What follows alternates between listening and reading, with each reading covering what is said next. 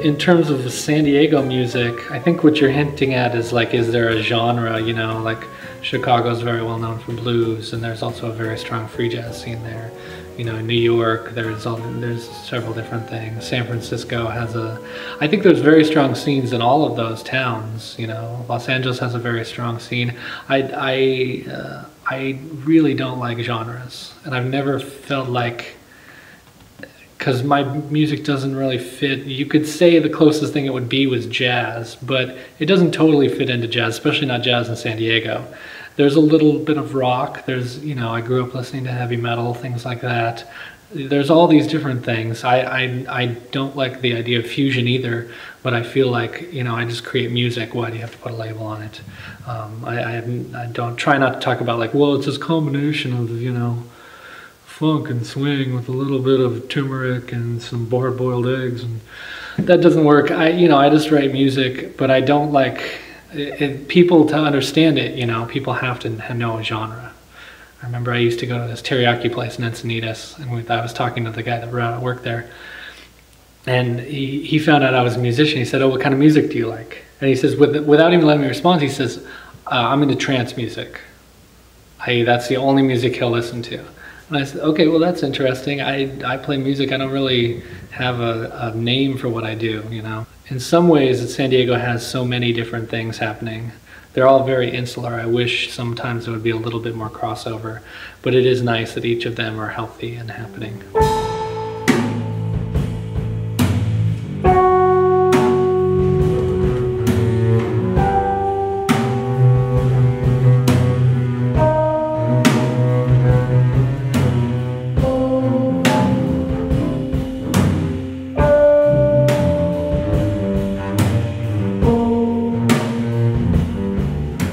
I think most people, when I mean, this is true in general, when people say San Diego, what do you think? You think the beach, you think, you know, the gas lamp and sort of the military aspect of the town.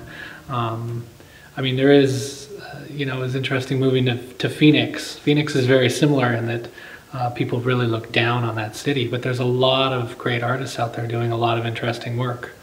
Same thing with San Diego, where maybe people don't realize it so much. And people definitely in this town definitely don't realize it. You know, you hear a lot of people saying, oh, I gotta get out of this town, I gotta go here, I gotta go somewhere else. And it's true. I mean, if you want this broader recognition, you know, there's these meccas that you have to go to, and everybody knows those spots, you know. But there's also a lot of work to be done here. You know, I've found it very exciting to not worry about those things and just work on my stuff. I found that like when I get too much attention, like my work suffers. Not that I want to be in anonymity, not that I don't want people to hear my music. I do want people to hear my music, but I definitely don't, you know, I have no sort of hunger for the spotlight. You know, I'd like to just keep working, have some people hear my music, but not have to deal with all the rigmarole that comes with that.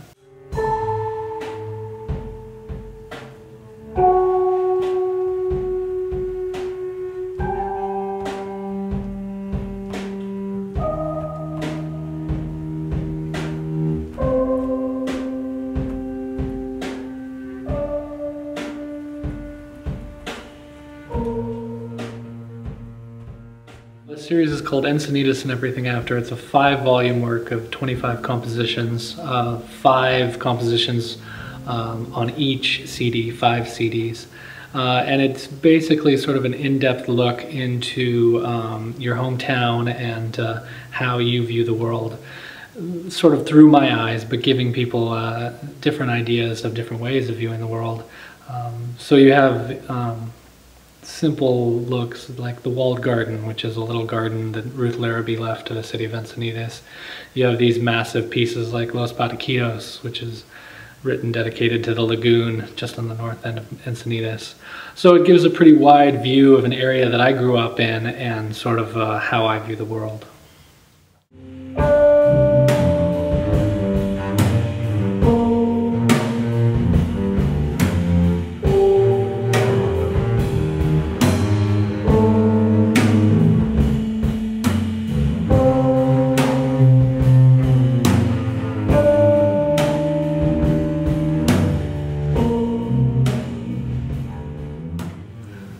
listen a lot. I mean, I don't really have a answer. There's so much music out there, and there's so much stuff, and I find it amazing that anybody has time to listen to my music or any other music. I mean, there's so many things, and you imagine how many bands and how many records get put out every day. It kind of boggles the mind. I think the way I find my intro to music, or how I get into certain things, is just to listen to it. Sometimes I hate things. Sometimes I hate things for many years. Sometimes I love it immediately, and 2 weeks later I don't like it at all. I have very different responses to what I listen to. But I always try and listen to things a few times. You know, if I feel that it's important enough that I should listen to it, I listen to it a few times. The first hearing is always interesting. The third hearing is even more interesting. 10 times in, you have a completely different take on what it is.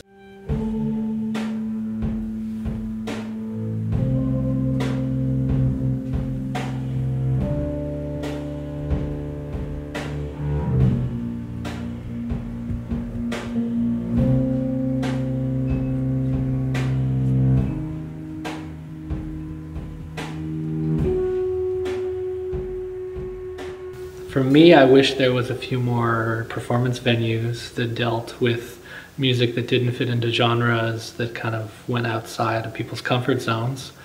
But, you know, honestly, San Diego's never really had a strong situation there where there was places like that. So, you know, DIY San Diego, that's how it's been since I've been doing this. And, you know, I know many people have been doing this since the 70s and 80s and putting on music in these kind of spaces. So yeah, clearly there's a lot of growth. There's a lot of great things happening. There's a lot of good people out there. We always need more people. I mean, you saw tonight, Matt Smith's here, David Zakarian's here. There's all these young kids. You know, it's kind of scary when I realize like how many generations there are of people that are younger than me that are doing great things. Not scary, scary good. Like, I kind of wonder where the years went, and I'm very excited that like these things, these new recruits keep coming in, which I'm very down for.